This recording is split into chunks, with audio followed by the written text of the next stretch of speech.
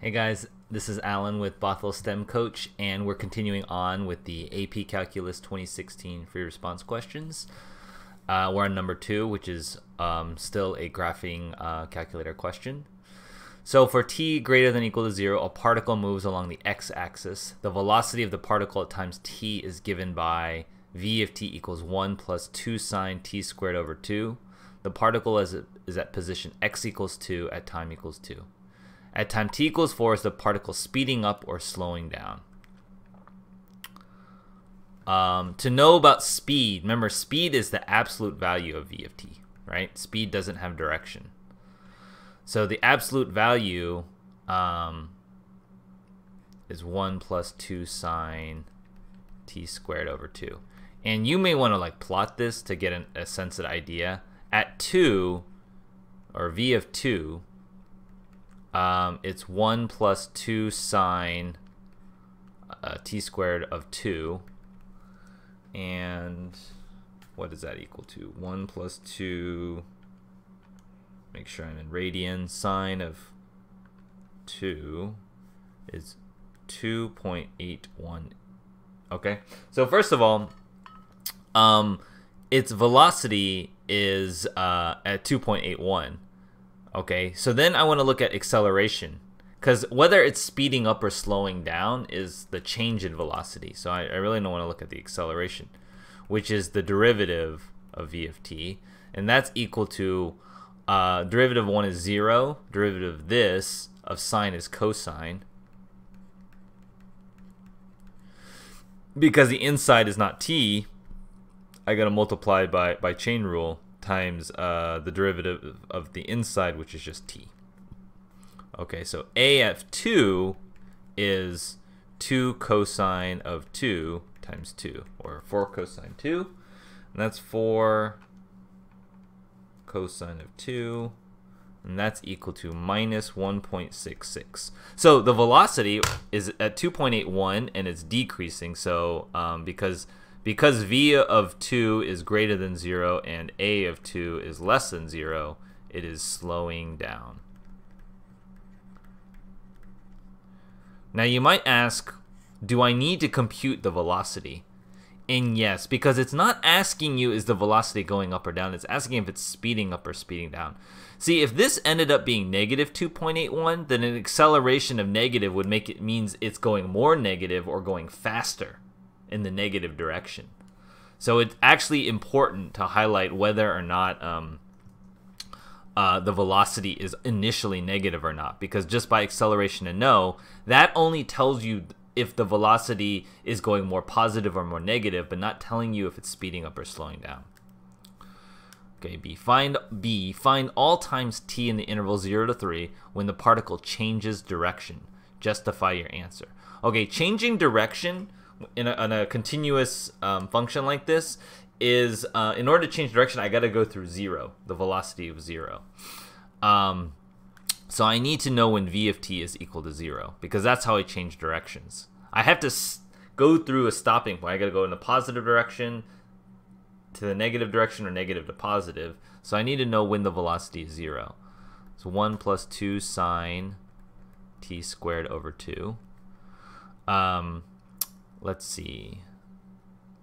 Minus 1/2 equals sine t squared over 2. Okay, so for sine to be, I know you can do this on a calculator. I'm just solving this by hand because I can. For the sine value to be negative 1/2, I could have a negative time, but the inside is positive, so I got to go in the positive direction. So it's either there or there. It could be the inside is at, let's see, this would be a pi over 6 away from here. So 7 pi over 6, so I got t squared over 2 could equal 7 pi over 6, or t squared over 2 could equal 11 pi over 6. Because this is a pi over 6 away from 2 pi. Make sure I got that right. Yes, I got that right. Okay, so let's look at this. If I solve for t with this case, I multiply by 2, so it's the square root of 7 pi over 3. And let's see what that is. 7 pi divided by 3, square root of that. T is equal to 2.7. How about here? T is equal to the square root of 11 pi over 3. The 3 is because I multiplied by the 2. Square root 11 pi divided by 3. That's equal to 3.39. Okay.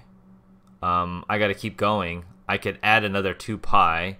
T could also equal the square root. If I add a 2 pi to this one, to this one, adding 2 pi is adding 12 pi over 6. It's 19 pi over 6. Let's just double check that there's no other times. Okay, and that would be 4.46. But because, and I'm doing this because sine is periodic. But I exclude this one because they want the times between 0 and 3, actually. Oh, I thought it was 0 and 4. All the times between 0 and 3. So actually these times don't matter because that happens after time 3. So I'm only interested in this time. Now, let's see if it changes direction here, though. So slightly to the, I mean, and here is where you can kind of do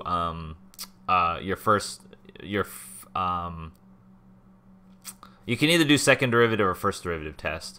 To the left of this point basically means I would be to the left above like 7 pi over 6. So it would be like actually let's just plug in some numbers. Let's plug in t equals 2 and t equals 3 and just kind of see like how it falls out between these 2 points.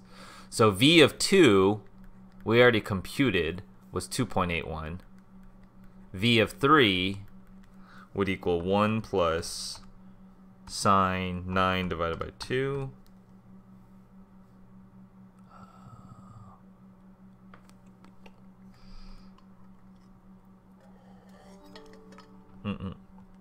Two sine. Yeah, there we go. Negative 9.55. Okay, so the velocity does go from positive to negative, right? Outside of around 2.3, so it changes. So that's a check for that. So 2.7 is my answer.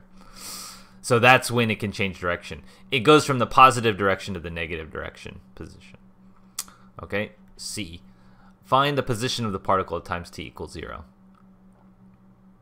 Okay, so the position of the particle in general is the integral of v of t dt, and I want to end up at t, and I want to start at 2 plus x of 2, because you want to deal with the initial condition. And the reason, actually, let me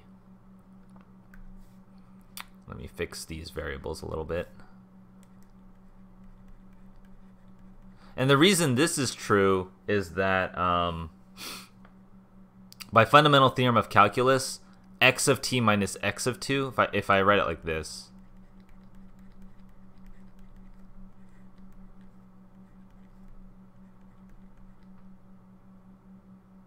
I should pick a different letter. I'll use S because x is confusing already. So let's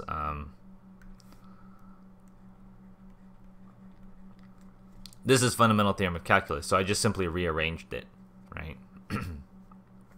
So x of 2 is equal to, or x of 0 is equal to the integral from 2 to 0 of 1 plus 2 sine t squared over 2 dt plus x of 2. The particle at is at time at time at time t equals 4. I was mixing up, so this all has to be 4 down here, and then x of 4 is 2. So I need to use a calculator to compute this integral here. Does that make sense? So let's try a calculator that hopefully this will work. 1 plus 2 sine. Whoa. What are you doing? 1. There's some ads popping up on this thing. Great. Plus 2 sine x squared divided by 2. Integrate from 4 to 0. Okay. And the integral I got was, this integral here is negative 5.815. And I add 2 to this, so it's negative 3.815. Okay, that's the initial position. And then part D, do it over here. Find the total distance the particle travels from time 0 to 3. Okay. Total distance traveled is, I want to look at adding up all of the positions. Now, because he's traveling in the positive direction between 0 and 2.7, the distance between 0 and 2.7, I want to add up v of t dt.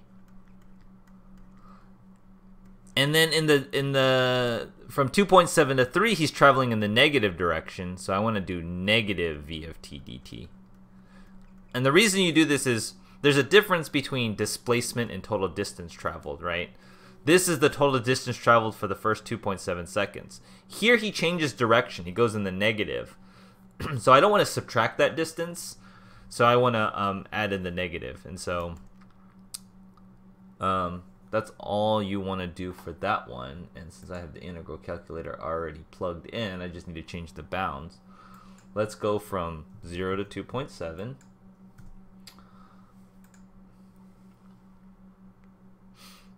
See, again, this calculator. I hope this calculator is working. This is 5.137 plus, and then I want to integrate from 2.7 to 3, and I should get a negative number when I integrate from 2.7 to 3, but then I'll just negate that.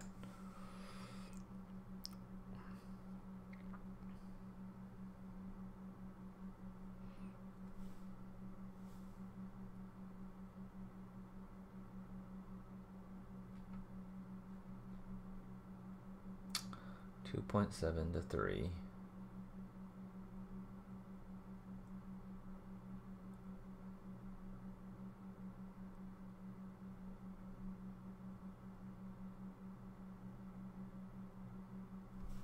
I got 0.164.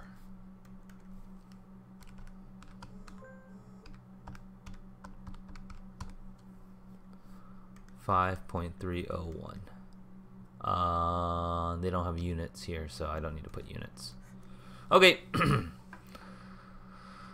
Ooh, that one was a little bit tricky. I hope the calculator worked. Otherwise, then I feel like I have problems with sine, the trig functions, with this integral solver that I do. So those numbers might be wrong. Question 2 is slowing down since the velocity and acceleration have different signs. Okay, that's fine.